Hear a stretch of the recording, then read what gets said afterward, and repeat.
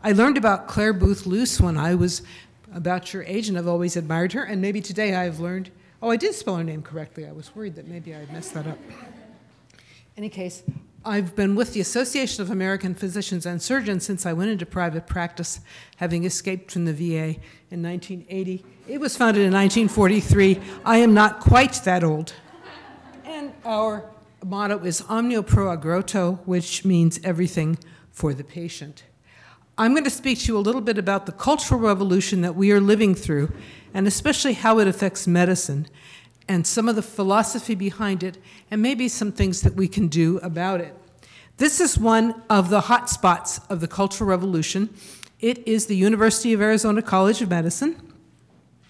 At the time it was built, when I graduated from college, I did not go to medical school there, but I worked up there, in the biochemistry research laboratory for a little while before I went off to the city, which, as you all know, is New York, New York.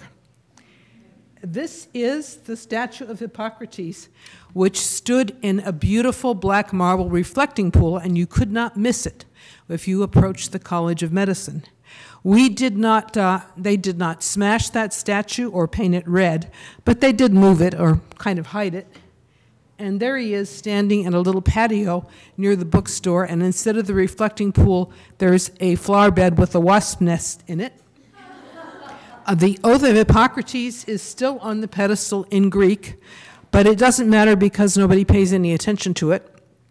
The students write their own oath, and they really don't even talk about what the Oath of Hippocrates says. It has been the traditional medical ethics for millennia. Hippocrates was in a minority at the time. The sect of Hippocrates had the radical idea that physicians were supposed to be healers, not killers. And the Oath of Hippocrates specifically forbids abortion and euthanasia. It is rarely used in American medical schools today. There may be things that are knockoffs that are called a Hippocratic oath, but they do not have those provisions in it. Also, they leave out the part in which the physician promises that I will work for the good of my patients, according to the best of my knowledge and judgment. And instead it's substituted with things that really mean I'm going to do what the best practices the authorities tell me are, for the good of society. And you can barely see the College of Medicine anymore. This is the most expensive construction project in the state of Arizona. It's the University Medical Center, Banner University. I recently was at a conference on health care reform sponsored by Banner, a big hospital conglomerate that has eaten the University Medical Center. And they talked about health care reform. They had a beautiful picture in there of the three big pigs, two of which I think we can kind of agree with, is Big Pharma and maybe the American Association of Health Plans, and the other is sort of administration. But it left out a really, really big pig, which is Banner, and the other big parts of the hospital managed care cartel, as well as the government. The new paradigm that they are trying to support in reform is population health, which is not the same thing as your health. Back when I was a resident, Donald Selden, who founded Texas Southwestern Department of Medicine, said what medicine is about relieving pain, preventing disability, and postponing death. But now it's supposed to be about bringing us the new utopia. We're going to have wonderful, wonderful things like editing the human genome. The speaker at this conference said he visualized reform as sort of like these controlled burns that he witnessed when he was visiting in Mozambique. And I think what they're trying to do is to burn down private medicine and traditional medical ethics. They stated that 34% is wasted of the $3.2 trillion that flows through the so-called healthcare system. I would submit that it's probably much worse than that, that before we get to the first unnecessary motorized wheelchair or the first unnecessary MRI scan, that at least 40% is bled off into shuffling money around and doing unnecessary counterproductive administration. They will talk that we need data. Oh, always more data. We need to know everything about you. except, of course, for honest price signals, without which we cannot have any type of rational economic system. And we're going to have value-based care, which means value of to the system, not the value of a procedure to you, the suffering individual. And they will always say, oh, we spend so much more than other nations on health care, and we don't get as good results. But the answer is, give us more money. And don't take $1 trillion from Medicaid over the next 10 years. But of course, they don't let you know that this is the DC type of terminology, that we're going to reduce the rate of increase. And how can we take away $1 trillion that doesn't exist yet? We haven't printed it yet, we haven't taken it from the taxpayer yet, or we haven't borrowed it from our creditors yet, but still, don't take it away from us. How are we going to pay for a $1.2 billion building if you take $122 billion out of Arizona Medicaid? That's supposed to be for, you know, taking care of the sick. A lot of these healthcare reform proposals, particularly single payer, the common modern terminology for socialized medicine, they're working what one of our members, Dr. Keith Smith, calls downstream from a bad assumption. That they're assuming that healthcare, by which they don't really mean medical care, it doesn't mean taking care of you, is the same thing as health insurance. And if you don't have coverage, you don't get care. The two are not the same. They also assume that comprehensive third-party payment is the same thing as insurance, which it absolutely is not, and it is really the cause for all of our financial problems, I think. Then they assume that the purpose of medicine is to serve something called equity in the world and to optimize population health. Keep in mind that if you're going to optimize population health, it doesn't help to keep alive a person who is going to be sick and disabled, that really detracts from your ultimate goal. Then we assume that health is a right and that rights are created by government. Dr. Smith, in an article in the Journal of American Physicians and Surgeons that's is referenced here, is a great admirer of Frédéric Bastiat, as I am. He was a French economist about the time of the French Revolution who managed to squelch a lot of bad ideas by using the method of reductio ad absurdum, which means to carry an idea to its ridiculous extreme, whereupon people will see how ridiculous an idea is at the beginning. Some of Bastiat's famous examples included a thing about the candle makers. It's not fair for the sun to compete with the candle makers. They lose business, so we have to keep people from opening their windows when the sun is out. They always keep their blinds closed. And then the people were demanding more and more railroad depots as the railroad went through, which kept the companies from being able to make a profit. So Bastiat cleverly suggested we should make the trains run backwards.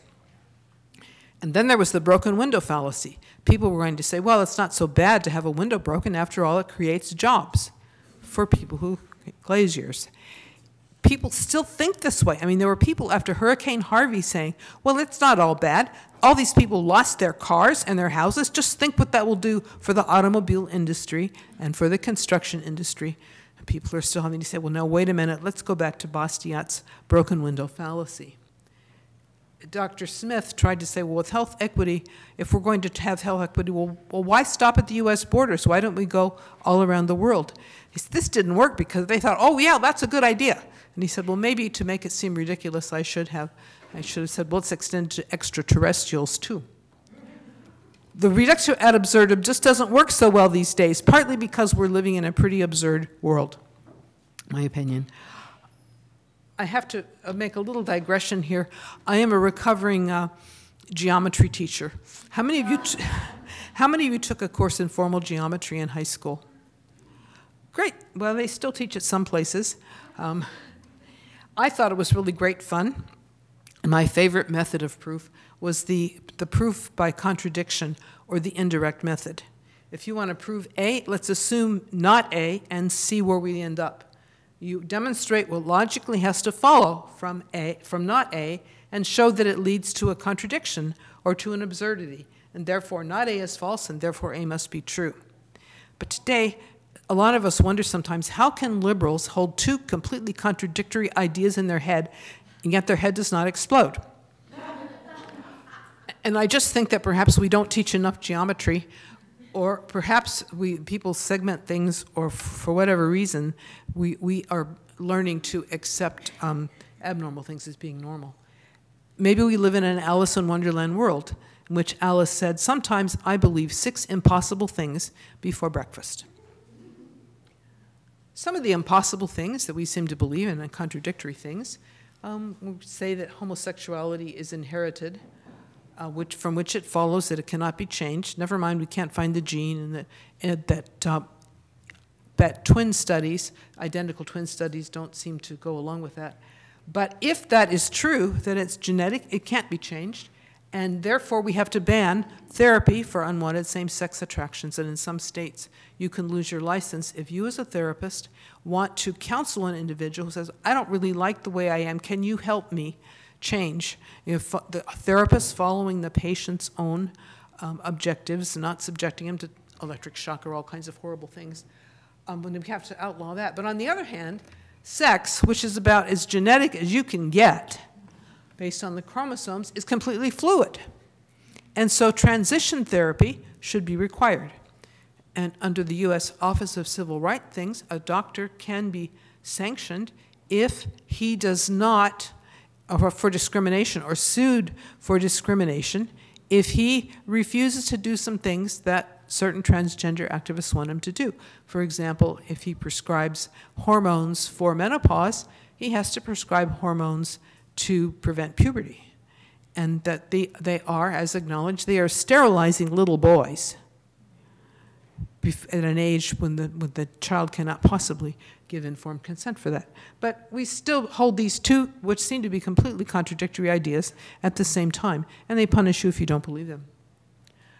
Then we have this thing that men and women are the same.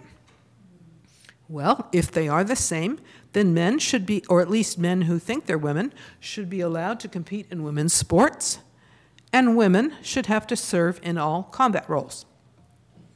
Well, the conclusion to this, the realistic, real-world conclusion is that women always lose, and they get hurt. It's like forcing a lightweight to wrestle with a heavyweight. It's just really not fair. But it's assumed that, well, if you believe that, it must just be because you've been conditioned, or just the social milieu that you live in tells you that. But the fact of the matter is that boys are stronger than girls, and they're not just a little bit stronger. I learned this when I was doing a construction project on my house. My brother-in-law would shovel mortar into this wheelbarrow. I could not lift it, and at the time, I was as strong as the average woman, or stronger. My 9-year-old nephew came along, picked it up, and ran down the hill with it as if it were nothing. He was a little guy. He was scrawny. 9 years old, he did that. I thought, wow. I knew that my father was stronger than I was, and should I feel that this is unfair? He had to use hot tar to mop roofs in the hot sun in Arizona, from which he made money and sent me to medical school, and I should feel that I got a bad deal and that I should have to work the way he did? I don't think so. I mean, there are just certain facts of life that men have 40% more upper body strength. They have 25% greater lung capacity. They're filled with this hormone called testosterone that makes them very aggressive and driven. And we could give women more testosterone and subject them to very hard and rigorous physical training. But there's one thing we can't do anything about. Their feet are too small. And if you try to load 50 pounds of combat gear on a little foundation like that, it hurts. It damages women. It injures women. And they just really can't do the same job as men. And I just think we should not have to try. Then another thing that we have to believe in, we have to believe in evolution, we have to believe in natural selection, or else we will be considered anti-science. If you've seen Ben Stein's video, Expelled, you can't even be an academic astronomer if you don't profess a belief in Darwinian evolution, for which, of course, natural selection is a thing. Now, nobody's going to deny natural selection. You see it every day. The question is, what is it anyway? Here's this Harvard biologist who studies lizards and things like that.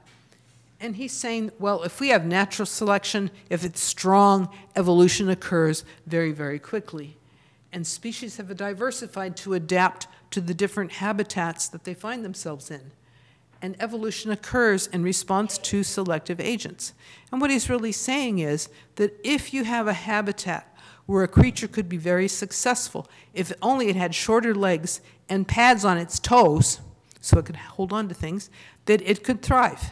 And that natural selection stimulates. It's like a creative thing. If you read their grammar, it almost sounds like natural selection is an intelligent designer or something. And how can that be? What natural selection really is death. And it's one of the things I learned in that upstairs lab in the medical school. I was working with some bacteria, E. coli, that some strains of which could make an enzyme called beta-galactosidase. That is an enzyme that enables the organism to use galactose, a fairly unusual sugar, as an energy source. If you take a bunch of E. coli and put it in a medium in which galactose is the only nutrient, the ones that can make that enzyme, they thrive, and all the others die. And so it seems like this, Jonathan Losos is suggesting that bacteria finding themselves in this environment, they're going to figure out how to make that enzyme if they don't already know. Well, you know what happens to them? They don't do anything. They don't have an energy source. They die. So natural selection, of course, occurs, but you have to realize what it is. It doesn't really serve as a creative force, but if you don't believe that it does create all of the variety of life, then you will be selected against in a very unnatural fashion, and will be kicked out of your job. And maybe not even allowed into medical school. So if some of you are thinking about applying to medical school, keep that in mind. I read a very interesting book recently by Tom Wolfe, whom you may know as a novelist who has written a lot about the cultural changes that are occurring today. He wrote Bonfire of the Vanities, A Man in Full, I Am Charlotte Simmons. But recently he wrote a very short and easy-to-read nonfiction book called The Kingdom of Speech, in which he really takes on Darwin on evolution and Noam Chomsky on linguistics. Makes these points about natural selection, that it can expand a creature's powers only to the point where it gives an advantage in competition. You don't get natural selection for something that's disadvantageous, that affects your ability to reproduce. So from this you could say, well, you know, how could natural selection give us homosexuality, which really works against your ability to produce offspring? Natural selection cannot produce any changes that are bad for a species. And it can't produce any specially developed organ that doesn't help the species at the present time, that only maybe will help it thousands of years into the future. And from this, Tom Wolfe, who is no creationist, I think he's probably agnostic, if not actually an atheist, concludes that mankind is impossible as a product of evolution because of two things: his skin and his speech organ. Mankind has been called the naked ape. All other mammals have fur. It makes them waterproof, it protects them against the elements, it protects them against cold. There is no conceivable advantage to not having fur. And if human beings had not learned how to use animal hides to protect themselves from the elements, the species never would have developed at all. And then there's the organ of speech, which enables all these complex communications that we have. So, but nevertheless, despite leading to an impossible conclusion, we still have to believe in it. So there's another thing, a contradiction to this. So what is really going on here? About the end of World War II, there were three very famous novels written. One is Brave New World by Aldous Huxley. One is the 1984 by George Orwell, and you're probably familiar with those. And the third that's of the same type is That Hideous Strength by C.S. Lewis. It's the third in the Out of the Silent Planet series, but you can read it on its own. And in it, they have a thing called NICE, and some people think that some British wag adopted that for the British National Health Service's health rationing scheme, in which they were trying to apply science to social problems and solve all of our world's problems in the scientific way. And one of the things they did was they put the people into what's called the objective room, in which everything was just not right. The angles weren't square, the doorways weren't proper, everything was off-center. And people had to learn to agree with this, because they didn't just punish them, but they had remedial treatment which could go on and on and on. You could be re-educated forever if you didn't agree with what was going on. And the hero of the story finally came to a conclusion that the normal, something called normal, actually existed. And he made his first real moral choice of standing up for what was normal, and decided that if the so-called scientific view led away from that, then be damned to the scientific point of view. Whereas G.K. Chesterton's warned against the modern and morbid habit that we have of always sacrificing the normal to the abnormal, forcing us to believe in things that are just contrary to human nature, such as socialism. Anyway, that's liberalism in a nutshell, said G.K. Chesterton. So we have to go back to the first principles of what is really underlying all of this culture that we have. There's a little poem that says, "What a piece of work is man, how noble in reason, how infinite in faculty, in form and motion, how express and admirable, in action, how like an angel, in apprehension, how like a god." Anybody recognize that? It was from Hamlet by William Shakespeare, whoever he was, but we do know he was a dead white European male. And he's been translated into more than 90 languages, performed thousands of times throughout the world, and this is part of our culture that we're trying to obliterate. Or there's the principle that we're supposed to believe in these days, that mankind just evolved by chance from pond scum. If things had gone a little differently, then we'd have a different species here instead of us. And that we have to believe in natural selection as the organizing principle of biology. And remember, natural selection is death. Well, the consequences of this mode of thinking, you've probably heard that if God is dead, everything is permitted. It could be taken even farther than that, as in Dostoevsky's novel by one of the brothers Karamazov, that actually, if God is dead, evildoing should not only be permitted, but be the best way to be, the most necessary and intelligent solution for people. The brothers Karamazov, I strongly urge you to read it. The last novel that Dostoevsky wrote, it was set in late 19th century Russia, when socialism was kind of in the air, being talked about, although it was before the Bolshevik Revolution, and brings up all kinds of great questions of faith and doubt.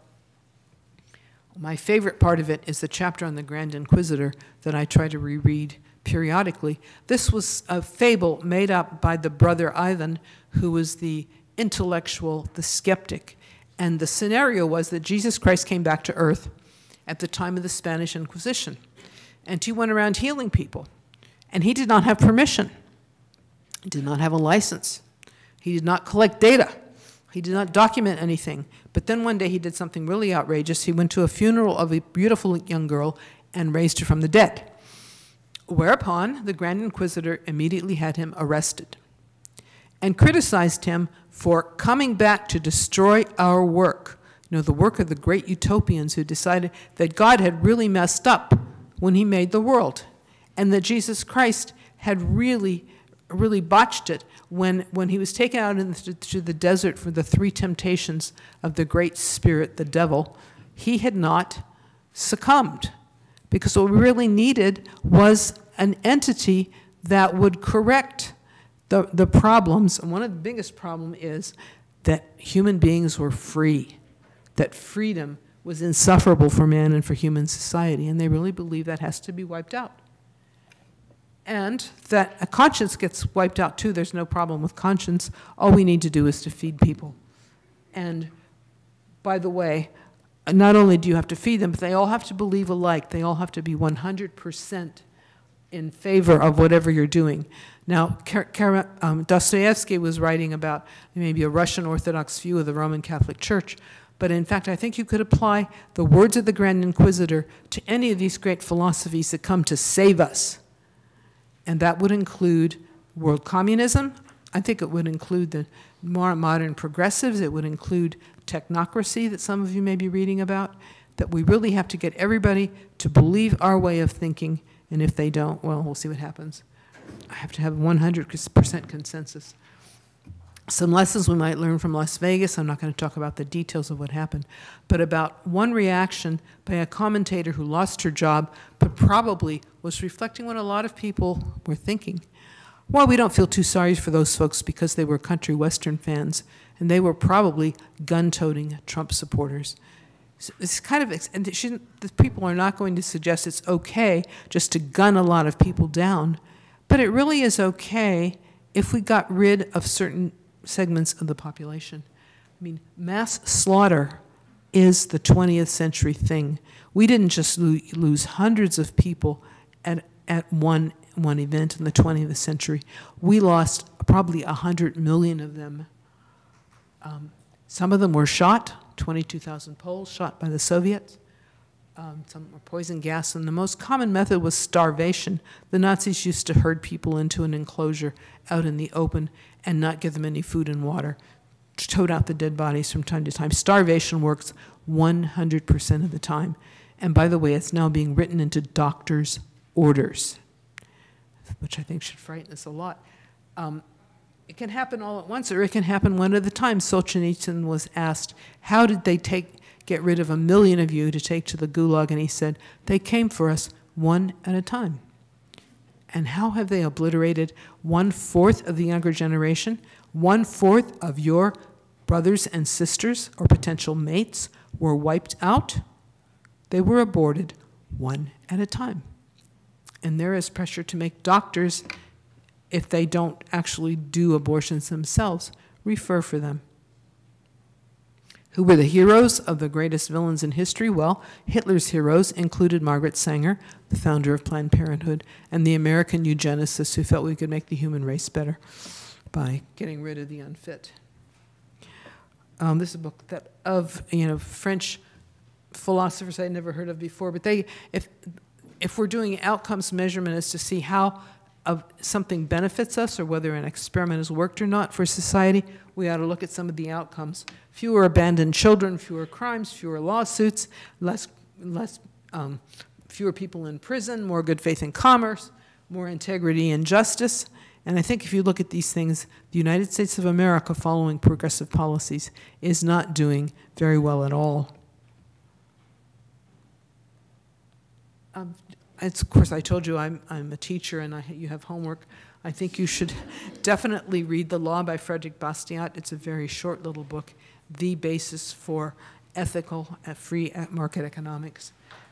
If you don't want to read the whole, Brothers Karamazov, although I think it's really very intriguing, not quite as rapid a page turner, but at least read the chapter on the Grand Inquisitor.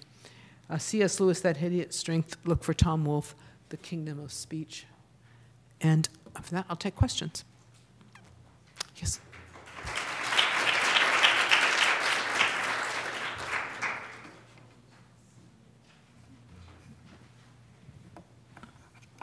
Hi, my name's Gianna. I had a question about Planned Parenthood. From what I understand, Margaret Sanger, she was a eugenist who purposefully put Planned Parenthood locations in minority neighborhoods, and because she wanted to exterminate the population, and I just wanted to know your opinions on that. I think that's correct. I think she actually referred to Negroes as weeds, and a lot of the Planned Parenthood centers are in minority neighborhoods, and that if you're looking for health disparities, you should look at abortion, because black children are aborted proportionally far more frequently than white children are. If that isn't racism or planned genocide, I'm not sure what is. Hi, my name's Savannah. I'm currently a neuroscience major. I've noticed in my time in the College of Science at my university that there aren't very many conservatives in the STEM field. And when there are conservatives, we very much feel like we can't speak out for fear of like professional repercussions. So I was wondering, because they did mention that I believe you majored in chemistry as an undergraduate, what would you say, do you have any like tips for kind of letting people know your conservative beliefs like as a STEM major? That is a very good question, and I wish I had a better answer to it, because even STEM majors, I think, are in danger. Medical students have told me confidentially that they don't dare express any opinion, even if they want to be something like an orthopedic surgeon. They're afraid they can't get a residency if they're suspected of being pro-life, or if they have any questions whatsoever about the Darwin's origin of species. So if you think of something, pass it along. We maybe do what the early Christians did, drawing little fishes in the soil with our feet. Hi, I wanted to ask specifically about the issue of homosexuality, because I'm sure it's like this on most liberal campuses. There's a whole push for, gender-inclusive bathrooms, and to solve the problem, they're, spending taxpayer dollars at our public schools to build, separate facilities that are gender-neutral. So how would you respond to that, especially considering that, the LGBT community does seem to feel legitimately threatened, and, they're pushing for those rights, but how do you approach that in an understanding way? And how would you even what are your views on, whether or not we should even allow gender neutral bathrooms and spend our resources on them?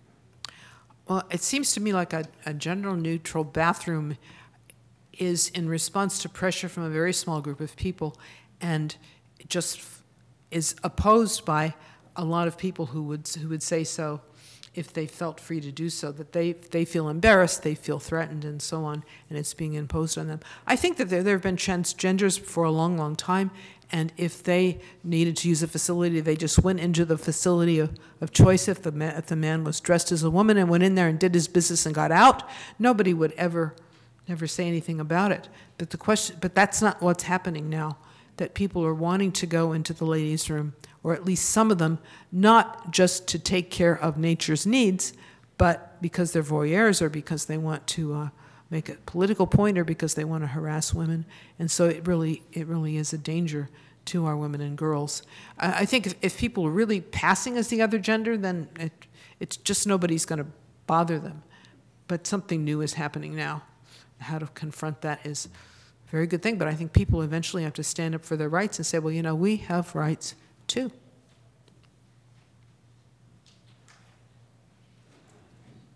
Any other questions? Oh.